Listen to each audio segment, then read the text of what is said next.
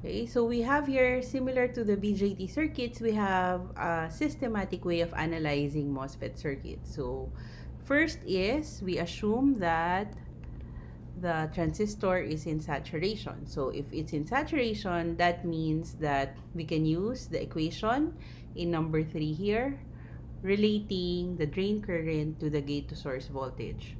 After assuming that the transistor is in saturation, we determine VGS from the circuit. So when we're determining VGS, we note that the gate current is 0. If after determining VGS, we compute VGS to be less than the threshold voltage, then that implies that the transistor is in the cutoff mode. Therefore, you should redo calculations setting all currents equal to 0. If VGS is greater than VTH, then we proceed to number 3. We determine the drain current using the drain current equation for a transistor in saturation. After getting the drain current, we then take the KVL at the drain source loop so that we'd be able to solve for VDS. Once we have solved for VDS, we then check the validity of our initial assumption by checking if VDS is indeed greater than VGS minus VTH. That means that our initial assumption that the transistor is in saturation is correct. Otherwise, if the computed VDS is less than VGS minus VTH, then the transistor is in the linear mode of operation. That means we need to redo calculations by replacing the transistor with the RDS on. We use RDS on equal to 1 over 2K times VGS minus VTH as is written here. And then we determine ID. After determining ID, we then redo the calculation for VDS. Okay, so the most basic MOSFET amplifier that we're going to look at is the common source amplifier here. In this common source amplifier, we note that it is considered as common source in topology because the input is at the gate and the output is at the drain. The source terminal is grounded here, so it's common to the input and the output. I have also annotated here where VGS and VDS are in the circuit. And we start off, if we recall the steps, we start off with assuming that the transistor is in saturation and determining VGS from the circuit. If we look at the circuit here, VGS, the gate is connected to Vin, so that's Vin, and the source is connected to ground, so that's minus 0.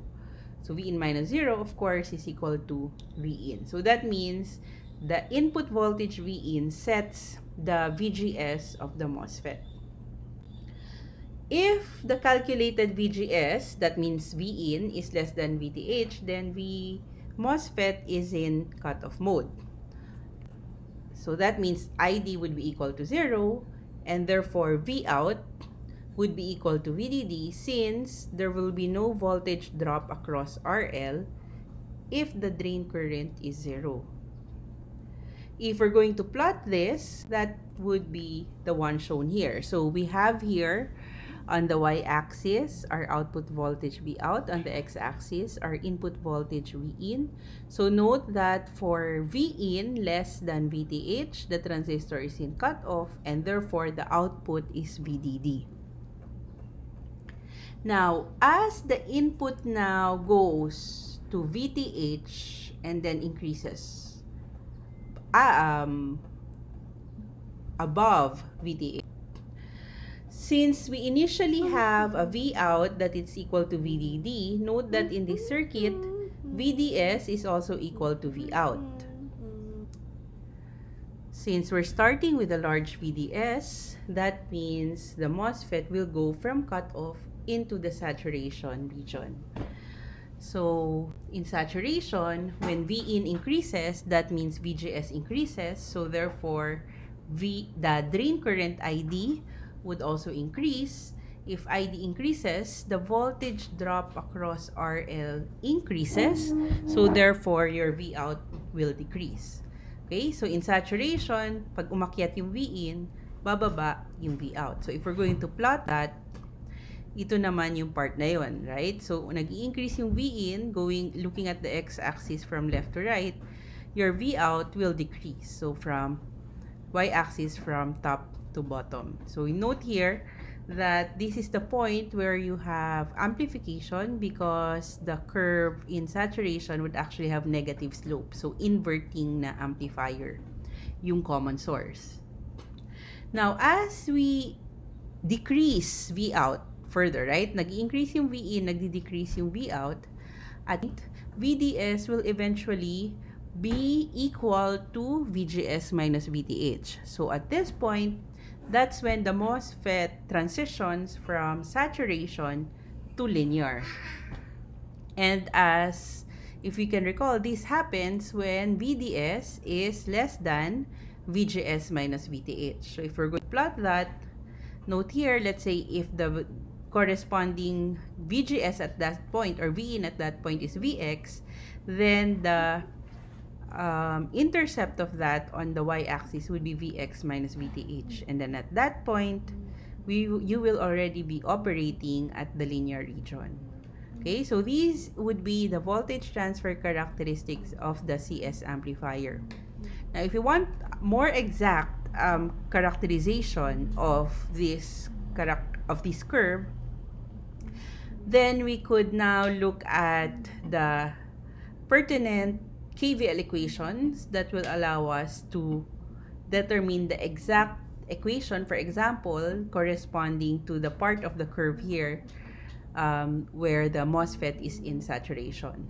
So first we start with KVL at the gate to source loop. Here we see that Vin minus VGS would be equal to 0. So galing Vin papuntang ground, yun lang yung dalawang voltages na makita natin. So this equation tells us that VGS is equal to Vin, so that the drain current is effectively K times Vin minus VTH. So we're now substituting VGS with Vin.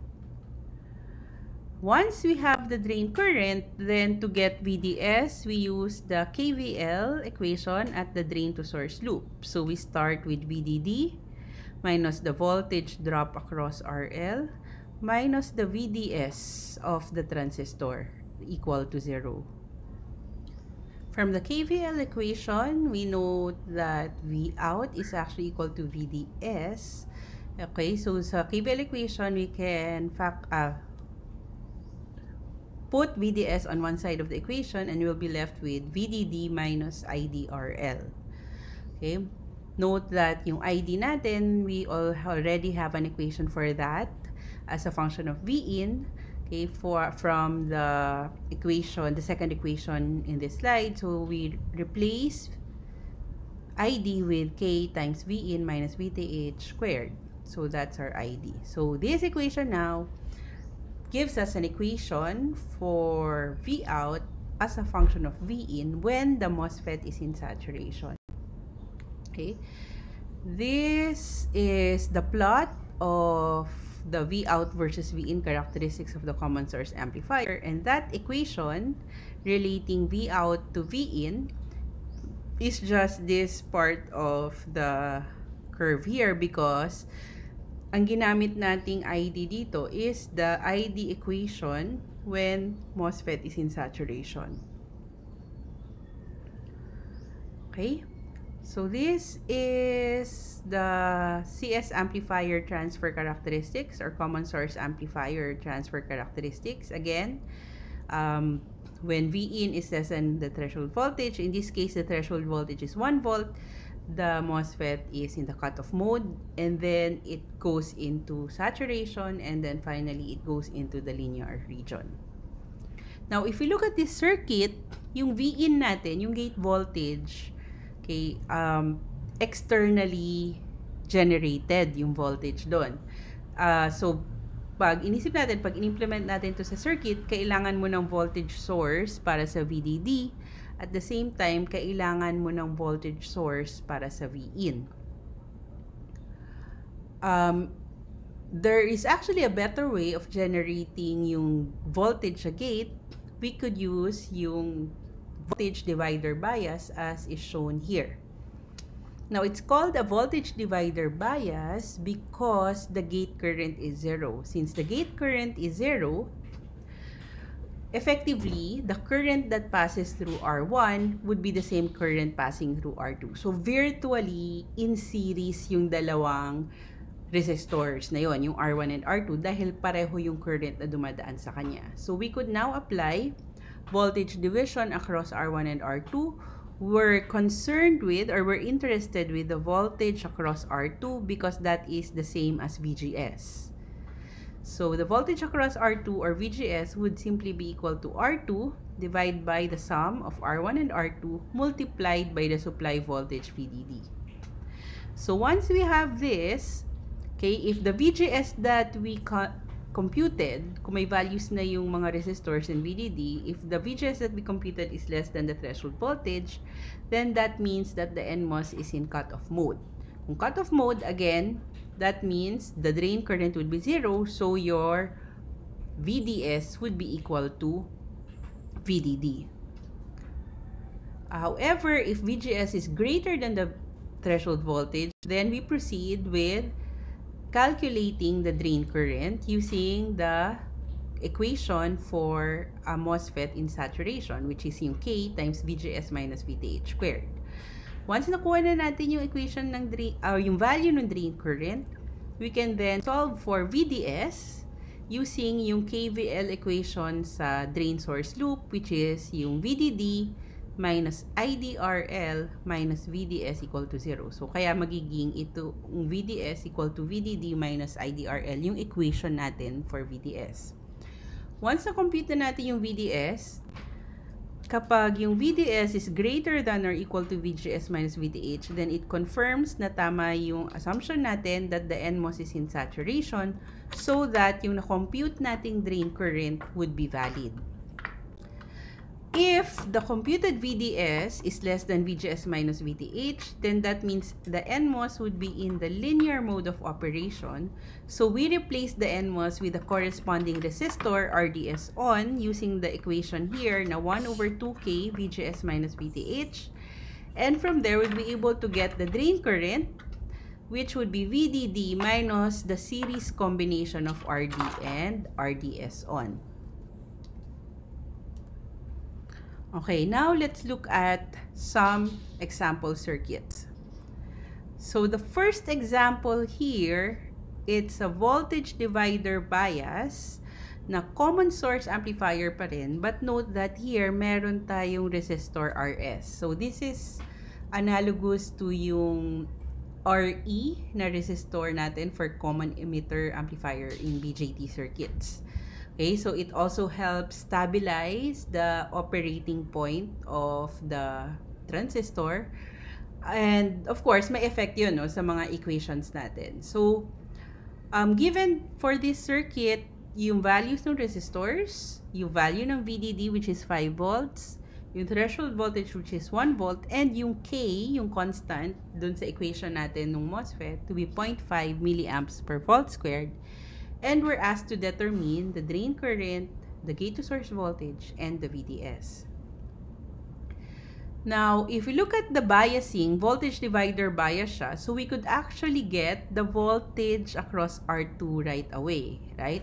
But note that in this circuit, yung voltage na yon, that's not the voltage VGS. Kasi yung voltage across R2 would actually be yung VGS natin plus the voltage drop across RS. So we first, using voltage division, this gives us VR2 is equal to 40 kilo ohm divided by the sum of 40 kilo ohm and 60 kilo ohm. So that gives us 2/5 multiplied by 5. 5 is yung ating VDD. And so this gives us 2 volts. Now, yung 2 volts yun, okay, as annotated here, yun yung voltage at the gate to ground. Yung voltage across R2. So, if we apply KVL at the gate source loop, what we'll get is 2 volts minus yung VGS minus yung voltage drop across RS. So, yung voltage drop across RS would be yung 1,000 ohm multiplied by ID since ID rin naman yung current na dumadaan sa RS. So, VGS, rearranging, VGS would be equal to 2 minus 1000 ID. In saturation, we also have another equation relating VGS to ID, and that is yung ID is equal to K times VGS minus VTH squared. Now, yung K natin is 0.5 milliamps per volt squared. So, it's 0.0005 amperes per volt squared. And yung VGS natin, pinalitan natin nung equation natin for VGS dun sa taas, which is 2 minus 1000 ID minus VTH, which is 1 volt quantity squared. Okay, so ito na ngayon yung equation natin. ID na lang yung ating unknown. So we could actually solve for ID. Okay, so starting off with that equation, we factor out yung or we expand yung naka-square. So we get 1 minus 2000 ID plus yung 1000 squared. So that's 10 to the 6 ID squared.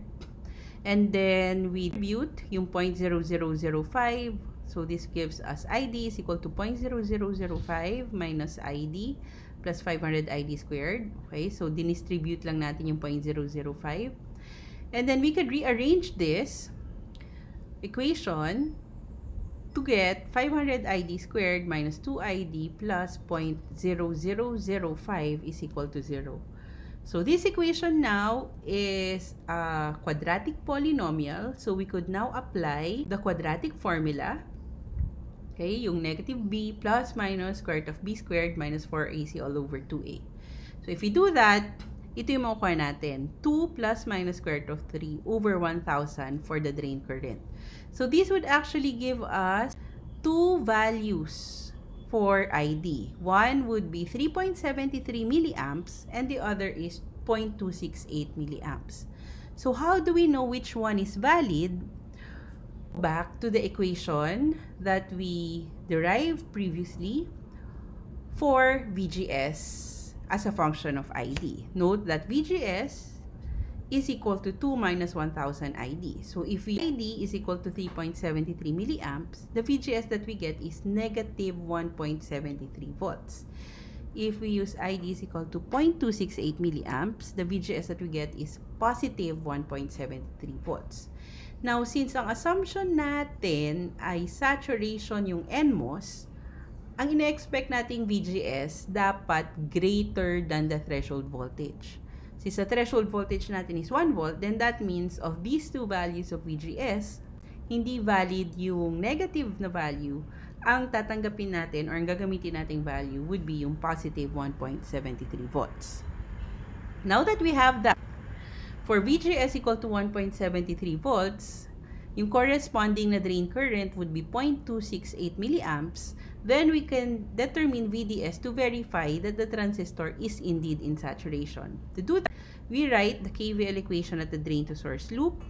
Here we get 5, which is the VDD, supply voltage, minus the voltage drop across RD, which is 2000 times ID, minus VDS, minus the voltage drop across RS, which is 1000 RS.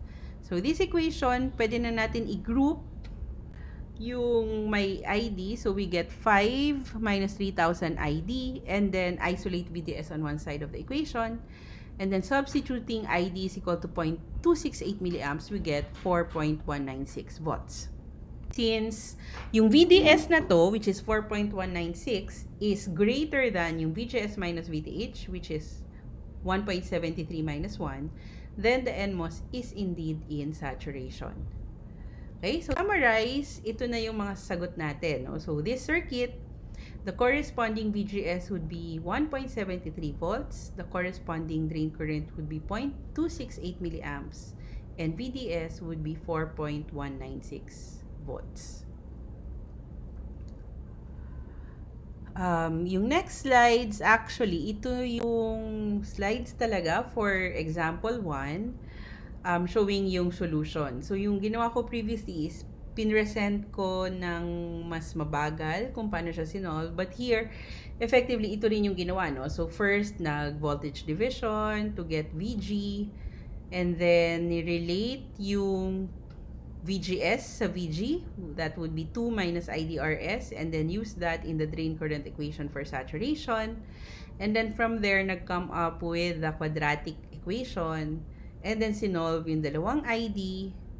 So, para malaman kung ano yung tamang ID, chinek kung ano yung corresponding na VGS given the drain current, and from there, na-conclude na yung ID would be 0.268 milliamps. And then, ginamit yung ID na yon para ma-solve yung VDS. And then, pinakita na yung na-solve na VDS is indeed putting the MOSFET in the region of operation na saturation nga. Okay? So, that ends the solution for example 1. Now, moving on to example 2. For example 2 naman, you note here, this is actually yung voltage divider bias na common source. But this time, hindi given yung value ng RD, but instead, we're asked to find the range of RD that the transistor is in saturation.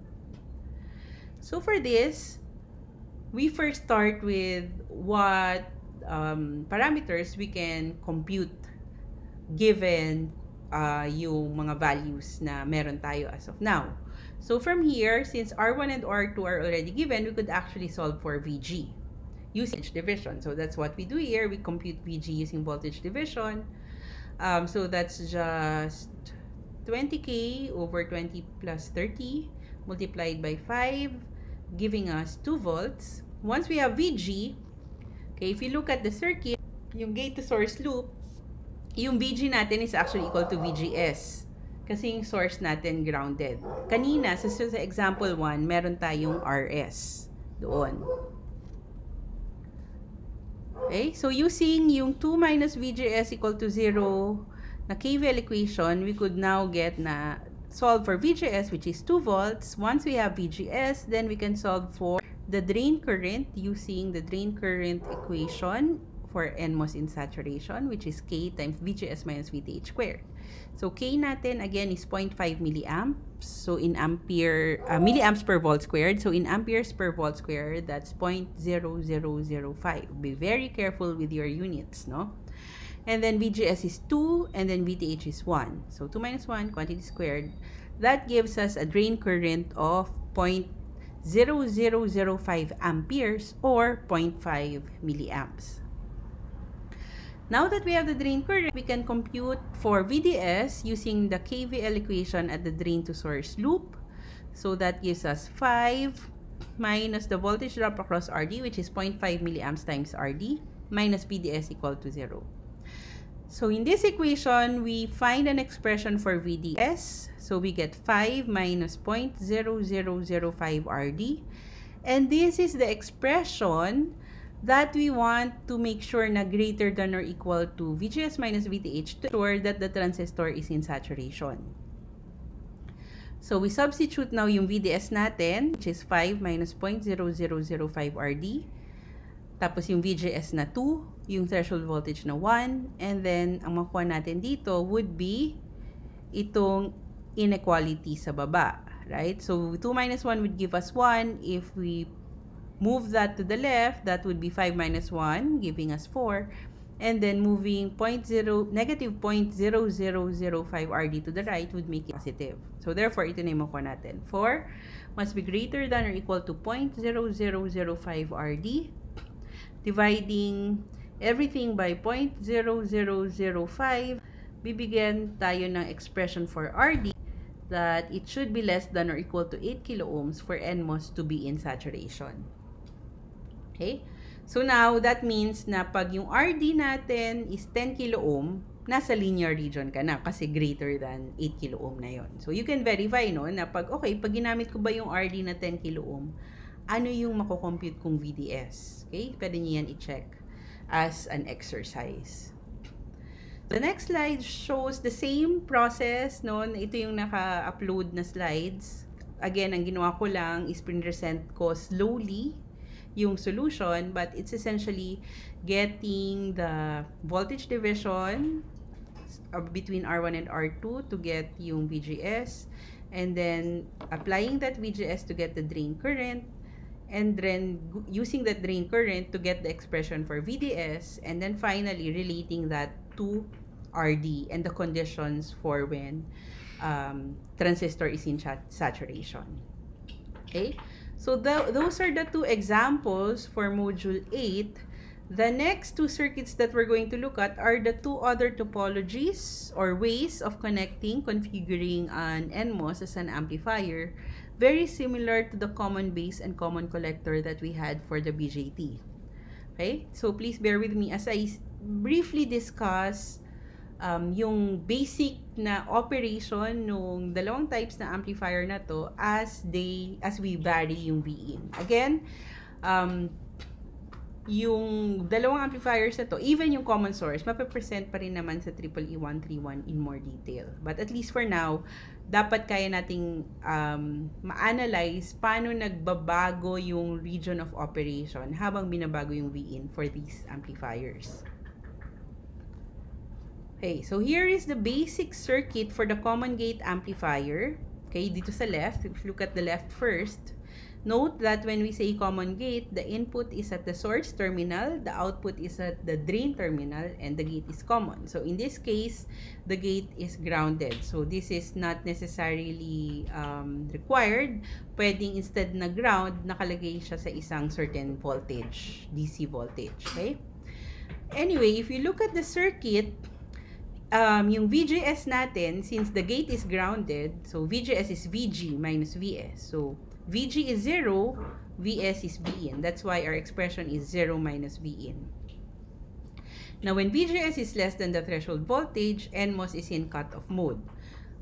Substituting our expression for VGS, which is negative Vin, that means that para sa cutoff, negative Vin must be less than VTH. So if we multiply the whole inequality by negative 1, diba,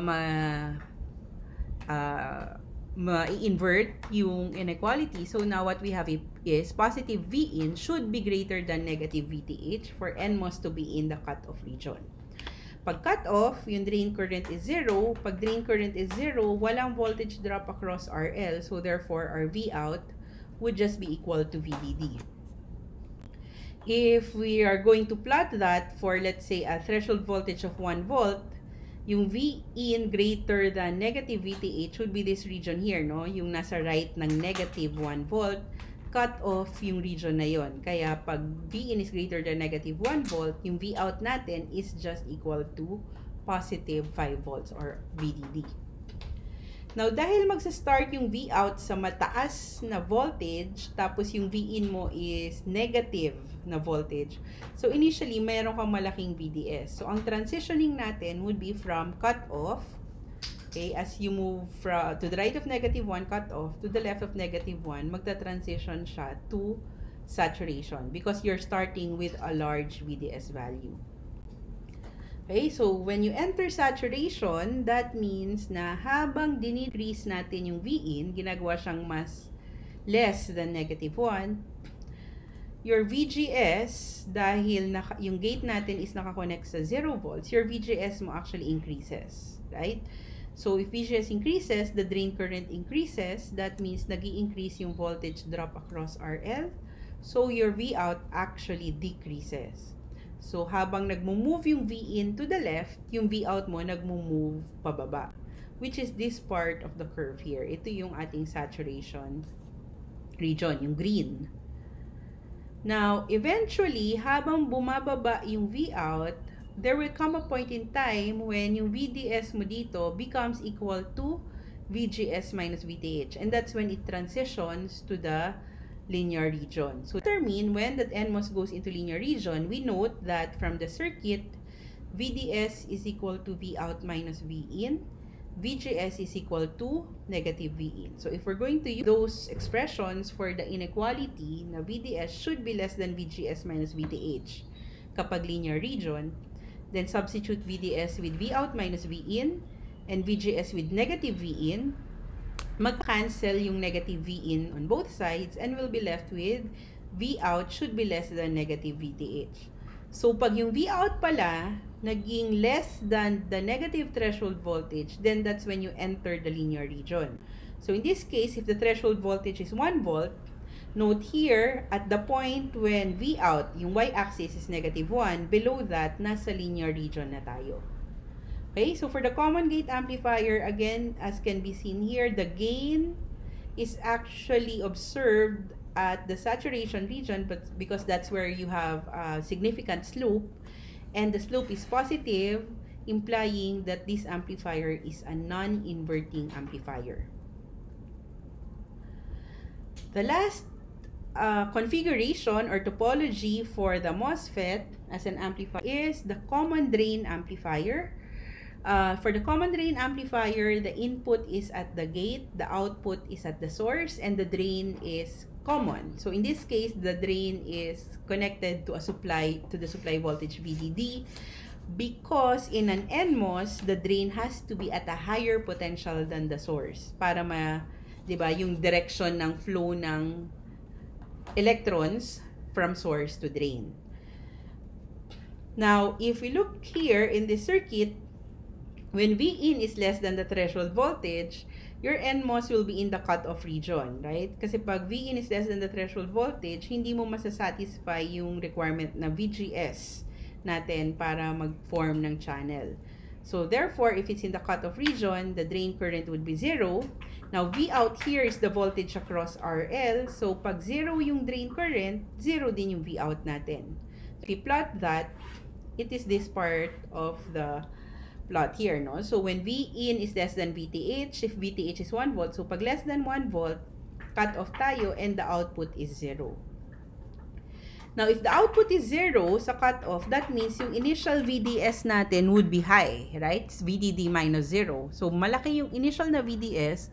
So, that means from cutoff, magta-transition tayo to saturation. When Vin becomes greater than or equal to VTH, NMOS goes into saturation. Sa saturation, habang ini-increase natin yung Vin, VGS would actually be increasing, ID would be increasing therefore. So, pag nag-increase yung ID, nag-increase yung voltage drop across RL, and V out increases accordingly. So, Vin increases, V out increases. In the plot, ito yon, no? Ito yung part na yon, yung green.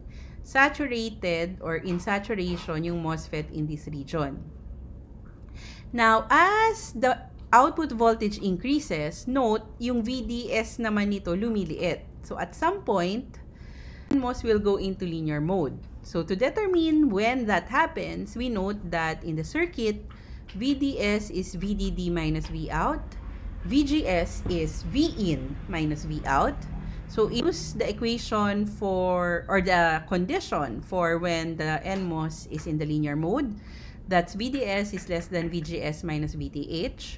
So, substituting VDD minus V out for VDS and Vin minus V out for VGS, we can see na magka-cancel yung V out. So, what we'll be left with would be VDD should be less than Vin minus VTH. And then, we could rearrange that inequality para Vin lang yung nasa isang side. And what we get is Vin is greater than VDD minus VTH. Meaning, kapag ang input natin is VDD plus VTH or more, nasa linear region na tayo. So, pag nasa linear region, ito yung plot natin, yung orange. Okay, dito. So, you see here that if VDD is 5, VTH is 1, so at 6 volts or higher, we're already in the linear mode of operation. So, in this mode, hindi na masyadong nagbabago yung V out with respect to V in. Again, if we look here, in the plot, okay, non-inverting yung amplifier, yung common drain amplifier, but the slope here is actually less compared sa common gate. So, the common drain, similar to the common collector, would actually have a gain of about 1. Okay? So, hindi talaga siya amplifier, but it's more of a type of amplifier that is used as an output stage to match a certain load. Okay? So, the discussion of this, kung bakit useful pa rin siya kahit na wala naman siya essentially gain, the discussion on that would be given in more detail pagdating nyo sa EEE 131. So at least at this point, what we expect from you in EEE 123 is at least be able to analyze NMOS circuits, okay, by first assuming na saturation siya, tapos based on your systematic analysis, you would be able to conclude later on na kung ano nga yung region of operation niya and provide the corresponding drain currents, gate to source voltage, and drain to source voltage accordingly. Okay, so that's actually the last slide for this module. The next module, hopefully, we could discuss face-to-face would be on amplifier stages and loading, although there is a discussion right now with the EEE 123 instructors if we're just going to skip, okay, this module, since this will still be covered in EEE 131. So we might actually move to logic circuits next. Okay, so I'll just update you on this when we meet next week. Okay, so yeah, so that's the end of this lecture. I will just send updates in the forum Sinuble if we're going to have a meeting next week, what will be the corresponding activities. Okay, but I hope that you'd be able to send questions if you do have some questions. And again, stay safe. Bye.